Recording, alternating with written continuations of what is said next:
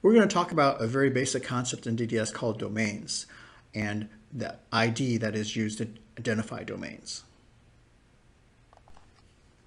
A DDS domain is configured with an integer called the domain ID. This is a non-negative integer with a default range of 0 to 232. Why 232? Well, we'll find out in another slide. But what's important right now is that when you create a domain ID, when you create a domain participant, you will assign it a domain ID. Once it's created, you can't change that domain ID. So domain participant will only talk in the domain in which it was created. In a system, you may have multiple DDS domains. You may want to have multiple DDS domains, and there's lots of reasons for that. One is you might want to isolate applications from each other. These applications never should exchange data while the system is running. So in that case, you should put them in different DDS domains. You may want to have private and protected data streams separated from your external data streams. So if you're using DDS to build a small subsystem, you may have a DDS domain for the internal data, as well as an external domain to integrate with other subsystems. DDS domains allow you to basically share multiple systems, run multiple systems on the same physical network without the systems talking to each other in the case that you don't want them to talk to each other. This is very similar to like the ability to create VLANs, okay, virtual LAN networks on a physical LAN. So when you use different domain IDs, allows you to run perhaps multiple instances of the same system on a network, maybe for development or testing, and you're assured that the systems don't actually interact with each other. And another important reason that multiple domains may be used is that you may be using different networks, okay, in which QoS settings just aren't appropriate. One of your networks may be a satellite communication, which is very lossy, very latent, it takes a lot of time to get data over that satellite communication network, and also very expensive to use. And then you have a fast internal network, and if you had a domain participant trying to use both networks at the same time, it's very hard to configure, actually, because it has to treat the data differently. So instead, what you use is two different domains. One domain that exclusively uses perhaps the satellite link, and another domain that exclusively talks inside of a subnet that's really fast. And then this allows you to more easily manage how the data is passed over those two networks. So, more about the DDS domain ID. Well, DDS uses the domain ID to map to create ports.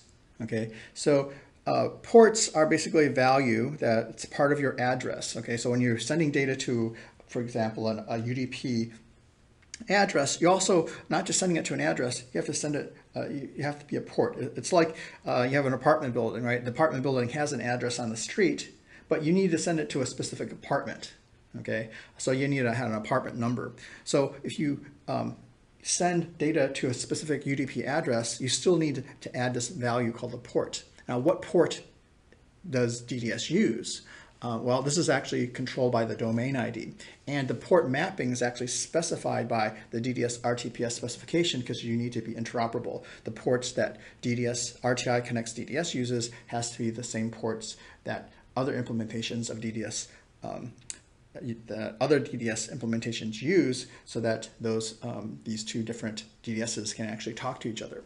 Now, there are different ports used for unicast data versus multicast data. There's also different ports used for the category of user data versus discovery data. Okay, so there's actually basically four different types of ports: user data unicast, user data multicast, discovery data or metadata unicast, metadata multicast. And like I said, the ports are based on the domain ID as well as what is known as a participant index. And the index is something that's usually automatically calculated for you. It automatically starts at 0 for the first application or the first participant that you create on a host, and then it'll be automatically incremented 1 if you're the second participant that's been created on the host, and so on. Now, the maximum port for UDP or TCP connection in IPv4 is 65535. Okay, so that's the largest port value that you can have. So there's a practical limit on the maximum domain ID via the domain mapping. Again, the port mapping is defined by a specification. There's an equation that is documented that you can find out from our documentation as well as on the network. And then what you find out is if the domain ID is 232 or less, then the ports won't exceed the maximum port value for UDP. Okay, if you create a domain ID of 233, then the port that the mapping equation uses is actually going to exceed the maximum possible value for a UDP TCP port. There's also an associated restriction. Only 120 domain participants can be created in the same domain on the same host. Okay, we're talking about on the same host. You can have thousands. There's no theoretical restriction on the number of domain participants in a domain as long as they're on different hosts. But within the same host, because the host only has a certain number of ports, up to 65535 ports, then you can't actually have that many domain participants. So if you look at the port mapping, it pretty much restricts you to having the maximum number of domain participants in a single domain of about 120, not about exactly 120. So now this mapping has been standardized, okay, but there are cases in which perhaps you want to have domain IDs that exceed 232, or maybe you want to have more than 120 domain participants of the same domain on the same host, in which case you're going to have to configure a non-standard mapping. And that can be done via the wire protocol QoS, specifically the RTPS well-known ports parameters. Domain participants are the fundamental objects in DDS. Okay, it is the main DDS object for applications when you're using DDS. It's similar in concept to like sockets. If your application is using a UDP or TCP, the first thing you need to do is create a UDP or TCP socket. Well, if you're using DDS, the first thing you need to do is create a domain participant. However, when you create a domain participant, it's not just creating an object. When you create a domain participant, before the domain participant creation process returns you a domain participant object, it will have allocated a lot of internal memory, things like mutexes and shared and semaphores. It will spawn internal threads to do the work of a domain participant. It will instant transport plugins. It will create sockets, shared memory segments. And it will start trying to discover other applications on the network by sending out data P announcement, basically network packets. So creating domain participant is a heavyweight process. We call it a heavyweight process. It's going to consume CPU. It's going to start using up network traffic. It's going to consume memory. Deleting a domain participant is similarly heavyweight. It's going to send out discovery traffic telling everyone else that it's being deleted. It's going to stop basically the internal threads. It's going to deallocate memory. So deleting and creating and deleting domain participants isn't something that you typically do dynamically during system operation unless you're starting and stopping an application. So if an application is continuously running, you usually create a domain participant or domain participants that you want to use when the application is created, and you only delete them when you shut down your application.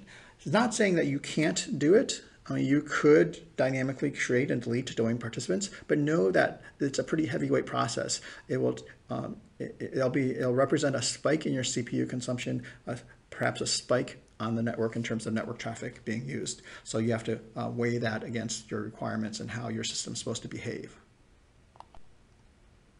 Now, when you do have different DDS domains, this allows you to create basically virtual data buses on the same physical network, similar to VLANs on the same LAN. Okay, so here we have three domains, domain 0, 1, and 2, and applications in a domain will only talk to applications in their domain because they never discover an application outside their domain. So here we have applications 1, 2, and 3 in domain 0, 1, 2, 3 in domain 1, app 1, 2, 3 in domain 2. They may be the same application. Application 1s, maybe it's the same application run multiple times, except when you start them, you just give it a different DDS domain ID when you start them. Now, typically, if they start them in the same domain, they'll all discover each other and they'll start exchanging information. But if you start them in different domains, they will never discover each other because you never discover somebody who is not in your domain. Because of this, you also never exchange data, okay, or any packets at all between applications that are in different domains. Like I said, it's like creating virtual data buses on the same physical network, and an analogy is the VLANs. And what it kind of enables you to do is allows you to have different developers. Okay, you have developers kind of doing their own part of the system, but then when they need to test their system, they can run their tests, okay, sharing the same network, but making sure that their test isn't interfering with other people's tests. Okay, so if I'm running a test, I don't want all of a sudden be receiving data from somebody else, or having my data interfere with somebody else's tests. So, for example, at RTI, what we do is every developer is assigned a different domain ID. Okay, so as a developer, when you run your tests, you're going to run on a domain ID that no one else is using. Of course, we will have shared domain IDs for when we're doing combined tests or system level tests where the entire system is being tested. But this really allows you to not have to create different physical networks just to do development and testing. So in an operational system, you may want to have multiple domains, okay? And I spoke about this earlier. When you create subsystems, the subsystems may actually use DDS internally. So I have subsystem A and subsystem B. And in subsystem A, it's got 3 applications. System B has 3 different applications. And they're actually using DDS to talk between those applications. As a system integrator, I'm also going to use DDS to talk between system A and B. But A has some internal data that B shouldn't access, and B has some internal data that A shouldn't access. So one way to do this is to use different DDS domains. A domain for internal data, a domain for external data. So domain 0 is internal to subsystem A, domain 1 is internal to subsystem B, and then we'll use domain 2 to talk. What this does mean, of course, is that applications can be in multiple subsystems, multiple domains at the same time. Applications can be in multiple domains by creating multiple participants in different domains. So here, application 3 and application 4 are the ones that actually talk to each other through the external domain 2. And so therefore, application 3 will create a participant in domain 0 and domain 2, and application 4 will create a participant in domain 1 and domain 2. Now, sometimes you're running DDS or running a system in which you have different networks connected, and these networks can be very different in terms of their throughput, in terms of their bandwidth, in terms of their reliability. Here's an example where I have a local system that talk to each other, that use DDS to talk to each other, and they're also going to use DDS to talk over a satellite link. Okay. Now, the characteristics of sending data over a satellite link is very different. The quality of service that you need to use to send data over a satellite link is very different than perhaps on a local area network that's very fast. So if you want to simultaneously use networks that are very different, it requires different transport plugin configurations. So you may want to use UDP to send data over the satellite link and the internal link. Well, it's tremendously hard to configure UDP to be different in the same participant. It's possible, but it's complicated. So what you can do is use a different QoS profile, okay, for the same data on different networks by using different domain participants. So you use one QoS profile to program one domain. You'll use a different QoS profile when talking on another domain. In summary, DDS domains are identified by an integer called a domain ID that's non-negative. The largest practical DDS domain is 232. It's controlled by the standard and the constraint of the largest or the maximum value that you can have for a UDP port. But the largest practical value is 232. Domain participants created with a domain ID will only communicate with other participants with the same ID. They will only discover other participants with the same ID. They will only exchange network packets with participants with the same ID. However, applications can actually communicate in multiple DDS domains if they create multiple participants with different domain IDs. And finally, it's usually not the best practice to destroy and create and recreate and redestroy domain participants during operation unless you are actually shutting down the application and restarting the application. If your application's up and running the entire time, the best practice is to create domain participants when you start the application and only destroy them when you shut down the application.